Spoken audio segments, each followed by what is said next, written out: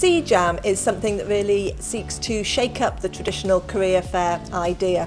And what it does is it gives our students opportunities to meet with industry experts and to pitch their idea to an expert. So they sit across the table and they have 8 minutes in which to tell that industry expert why they should have a job and why that firm should employ that particular person.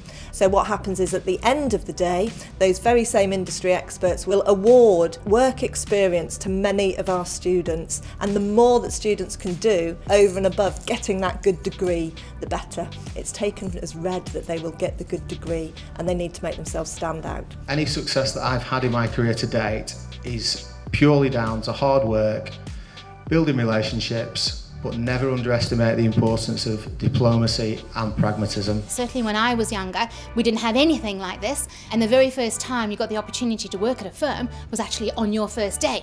So today is all about networking, it's offering experiences, and at that level, for the students, I don't think those are the kind of things that they're actually knowing about at this stage.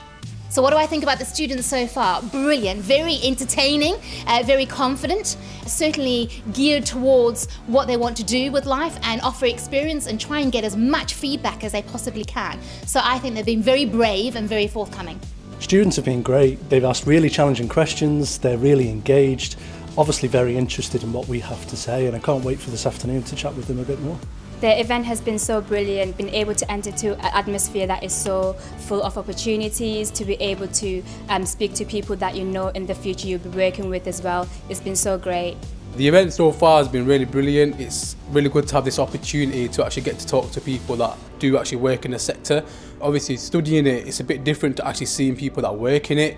So I think it's quite eye-opening to see that people are actually doing well in the profession, and there's a lot to learn from their experiences, so I'm quite grateful for this opportunity.